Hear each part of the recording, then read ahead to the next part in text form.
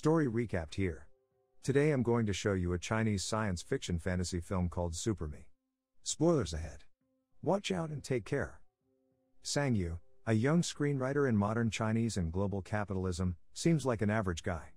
He is passionate about writing, but his lifestyle takes a toll on his mental health.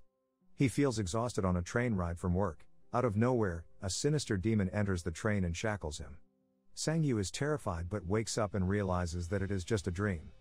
In his rundown apartment, he reflects that his life is meaningless at this point after losing his job. In the past, he tried to seek help from dream experts, shamans, and psychologists, but none of them was helpful in his struggle. He uses the last of his money to buy himself a snack. The vendor notices that he has nothing left for himself, so he adds a free egg to his sandwich as an act of kindness. As he sits down and is about to take a bite of his first meal, a man from behind taps his shoulder. It happens to be his work partner, San Ji, whom he runs away from after breaking their contract and leaving work with short notice. They both make up, and San Ji treats him a meal. In the restaurant, he grabs an aquarium to use it as a metaphor for what he is feeling. He says that the bowl represents the human mind, the fish represents consciousness, and the water represents the subconscious. He brings the fish out of the water, explaining that life is a struggle when the conscious mind leaves the subconscious behind, just like how he feels. Sang Yu confesses to San Ji that his insomnia is getting worse by the day. Whenever he closes his eyes, sinister creatures try to attack him. San Ji tells him that it stems from his laziness and that he should pull himself together. He decides to head back to his apartment, but it is locked. His landlord kicked him out, leaving all his belongings at the door. Without a choice, he leaves the building and decides to spend some time in the nearby cafe. Once again, the demon appears out of nowhere to hurt him. Sang Yu realizes that he fell asleep at the cafe and confirms his theory that his nightmares become so vivid when he sleeps. Already suicidal and desperate to get rid of his sufferings, he gets on the edge of a building, preparing to jump and end his life. Upon seeing the troubled Sang Yu, the friendly vendor calls his attention to offer him food, hopefully, so he could change his mind. This is effective, and they both sit on the building's rooftop to talk. The vendor asks him about his problem. Sang Yu opens up that his nightmares are too realistic, and he has not slept in 6 months because of it. The old man advises him to consciously think that he is just dreaming if he has an episode of nightmares. According to him, having a presence of mind can make him in control of his life and his dreams. The phrase "it is just a dream" is now imprinted on his memory, a piece of helpful advice to escape his nightmares. Sang Yu watches his love interest, Hua from afar. She works at a nearby cafe where Sang Yu usually passes by. That night, having nothing left, Sang Yu trades his phone for some amount of money. Later on, he tries to shoplift a convenience store, but he realizes that his actions are not right. He puts the item back and pays for 2 loaves of bread instead. Outside the store, Hua approaches him, but it appears to be the demon who constantly follows him in his dreams. The demon strangles him, but he remembers the old vendor's advice and says, "I'm only dreaming." Instantly, the demon disappears. He wakes up, holding a priceless artifact that the demon chooses to kill him with several times. He brings the artifact to the trade market for some money. Traders offer different amounts, but he sees more potential and worth in the item. Sang Yu believes that it is worth more than their offers, so he brings it to a more exclusive antique store. The owner offers double the price of the traders, but Sang Yu required more. They agree on a price, and he hands over the artifact. To celebrate, he buys a complete meal, a laptop, and gets a place to stay. He fixes his appearance and has a fresh start. He realizes that he has a rare superpower of bringing some objects from his dreams back to reality. To sleep faster, he takes sleeping medication.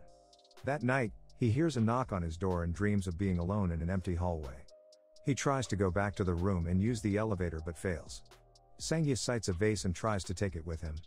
Suddenly, footsteps approach, and he sees the demon again, holding another battle-axe weapon. The demon runs after Sang Yu and attacks him with it. Sang Yu struggles as the demon chases him. It is able to reach him and strike the battle-axe to his chest. He again snaps out of it and says that it is just a dream. Waking up safely in his hotel room, he clings onto the battle-axe he brought from his dreams. He returns to the antique store to sell the item and gets a considerable amount of money. Sang Yu becomes rich overnight and splurges on things that he could not afford before. The lifestyle of the young bachelor completely changed from struggling to get by to being at parties and malls all the time. As he becomes a master of his dreams, the locations he ends up at are becoming grander. Dreaming that he is in a high-end museum, priceless statues and sculptures surround him. Sang Yu takes a closer look at the things and try to figure out which ones have the most incredible value. The golden items amaze him as this is all new to him. He gathers the items he can bring to reality. This time, the demon attacks by trying to shoot him with a machine gun. It is a far more effective weapon of destruction. He tries to dodge the bullets by hiding behind walls. Eventually, the demon hits Sang Yu relentlessly until he dies in his dream without saying his particular phrase. This causes him to wake up. He failed to get anything back to reality, so he tries to sleep again. As the demon is about to leave, Sang Yu manages to take 2 items before waking up. The deals that he makes become much more serious, but in return, the money grows. When dealers become keener on the source of Sang Yu's items, he builds a solid aura to toughen himself. Sanji stumbles upon him one day and barely recognizes Sang Yu, as he is now dressed well and looks pretty stable. Sang Yu treats him to dinner in a luxurious restaurant. He pays Sanji a significant amount of money to compensate for his shortcomings in the past. Sang Yu's feelings for Hua never went away. He visits the cafe one morning and finds out that it is actually for sale. After a night of drinking, Sang Yu gets knockout drunk, and Sanji brings him back to his hotel room. Curious to find about Sang Yu's secret way to wealth, he stays in the room to look for clues. Just in time, Sang Yu has another nightmare. He twitches on the bed and wakes up with a handful of jewelry in his hands. Sanji is shocked to find that Sang Yu has this ability. He begs Sang Yu to make him his assistant and treats him like a boss. In the cafe, Sang Yu returns and shows Hua a big box of money. He buys the place, assigns her to be the one to manage it still. She agrees, and Sang Yu couldn't be happier. They go out for dinner and negotiate about the business. Hua makes it clear that Sang Yu's intentions toward her are clean. That night, Sang Yu dreams that he is inside a money vault with an insane amount of cash. He gets thrilled and starts filling his bag with money. Unexpectedly, the demon comes from behind and punches him to the ground. Continuously, he stacks the cash for himself while the demon chases him. This time he learns to fight back and knocks the demon in return. As he gets more experience controlling his thoughts when he dreams, he develops more skills and powers. The cafe continues to attract more customers with the help of Sang Yu. But then he looks out the window and sees the vendor struggling with his small business. Secretly, he leaves money in the old vendor's bag. Sang Yu and Hua go for a walk after a busy day at the cafe. Their connection deepens, and he falls for her even harder. In another dream, Sang Yu is driving a very luxurious car. He moves it fast and circles around the place he is dreaming in. The demon attacks again by throwing a sharp weapon at him, causing his right ear to bleed. He hits the demon back with a metal tool as a defense, and it fades into thin air. After defeating the demon again, he ends up bringing the car into the real world. He lets Hua use it as they drive to her home. He reveals that he got it for her. While Hua drives, Sang Yu could not help but reminisce the first time he saw her and instantly fell in love. Since then, he followed and watched her patiently through the years. Sang Yu breaks out from writer's block and starts to write stories again. He eagerly finishes a story that he came up with and hands it over to Sanji. That night, he dreams of sleeping beside 2 women. He wakes up without bringing anything valuable. He sees Sanji crying while reading the script he wrote. He claims it is one of his best stories. Sang Yu throws a formal party in celebration of Chinese cinema and his works. As Sanji introduces Sang Yu, information about him and his achievements are not factual. The party is staged to impress Hua. That night, he dreams of being in a bottomless pit of gold. Crystals and other jewelry surround him. He walks on the gold and spots the demon just sitting still, not ready to fight. Sang Yu comes closer and tries to grab the gold belt from the demon, which seems to be the source of its strength. Before grabbing it, he senses an unusual feeling. The demon touches Sang Yu's chest and fades away. Sanji secures the belt in a glass box in the real world while Sang Yu's demeanor completely changes. Sang Yu brings Hua to a rooftop and orchestrates a fireworks display to surprise her. He tells her how he truly feels about her. While waiting in her living room, a dagger hits Sang Yu as he stands up. He checks on himself in the mirror and realizes that he has wounds. He quickly rushes out, leaving Hua clueless. The demon's touch did affect his real life, making him worried. He talks to Sanji about this, in which he replies that Sang Yu is just tired as events keep coming. That night he starts to dream again, but instead of facing the demon as he usually does, Sang Yu sees a clone of himself. The place looks very dark and dull, far from the usual and vibrant ones. The clone begins fading away. This worries Sang Yu greatly as this dream is scarier than dealing with a demon. At that instant, he wakes up and finds multiple scars on his body. These are the injuries that he got in his past dreams. On the way to the cafe, two men kidnap and force him into a van. A cohort of gangsters led by Chang Ji holds him captive. As a ransom, Sang Ji brings 10 million yuan to a place designated by the gang. Instead of handing over Sang Yu, they also kidnap Sang Ji. Sang Yu continues to plead with Chang Ji to let them go, as he won't be alive for long.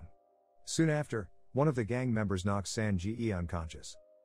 Eager to find out Sang Yu's means to get rich, the gang heads to his home to investigate and take what he has left. The gang enters his home and discovers the secret staircase that leads to a room where he keeps the expensive artifacts from his dreams. Chang Ji questions him about how he gets hold of these items. Meanwhile, Hua arrives at the lobby and asks the receptionist to call Sang Yu from the intercom. Sang Yu tries to send her away to prevent her from getting hurt, but she comes up instead. The gang holds her captive as well. Scared for Hua's life, Sang Yu persuades Chang Ji to let her go, giving him anything and any amount in return. While the gang member holds Sang Yu at knife point, Sang Ji gains consciousness and hits one of the gang members with a golden artifact. The three of them manage to escape. They continue to run upstairs as they realize that Sang Yu is seriously injured with a stab wound. Two of the gang members fight with them recklessly. Sang Ji sacrifices himself by stopping the gang members. In return, he gets brutally beaten to death while Sang Yu and Hua manage to reach the top of the stairs. This serves no purpose as the gang members get to them and beat them as well. Sang Yu wakes up in an alternate universe that is surrounded by portals. He enters one, and a flashback of his wins and losses occurs to him. He tries to enter another portal, but he is trapped. His body disfigures and turns into a demon, just like the one chasing him in his dreams. The demon conceived from Sang Yu's thoughts breaks out from a wall in his apartment, strikes a dagger at Chang Ji, and kills the rest of the gang members. In the process, Hua gets shot. The demon finally approaches Sang Yu and points the gun at him. Sang Yu responds by saying that it is just a dream. All the artifacts instantly disappear, even the ones he sold. He wakes up at the convenience store where the demon, who pretended to be Hua, found him before. She brings him home and feeds him. Sang Yu remains confused as he cries out of despair. All along, he was not invisible in Hua's eyes, although he is not rich. Sang Yu realizes that everything is just a dream and may only be a product of his depression. He meets up with Sang Ji, who gives him money for the script that he made. His life seems to go back to normal until one day, the vendor to who he secretly gave cash returns the money to him. He tells him that he does not want Sang Yu's money because he knows where it came from. The vendor reveals a scar, and Sang Yu realizes where it came from right away. All along, Sang Yu is still trapped in the alternate universe. Subscribe to watch more videos like this. Turn on notifications. And leave a like, it really helps the channel out. Thank you for watching.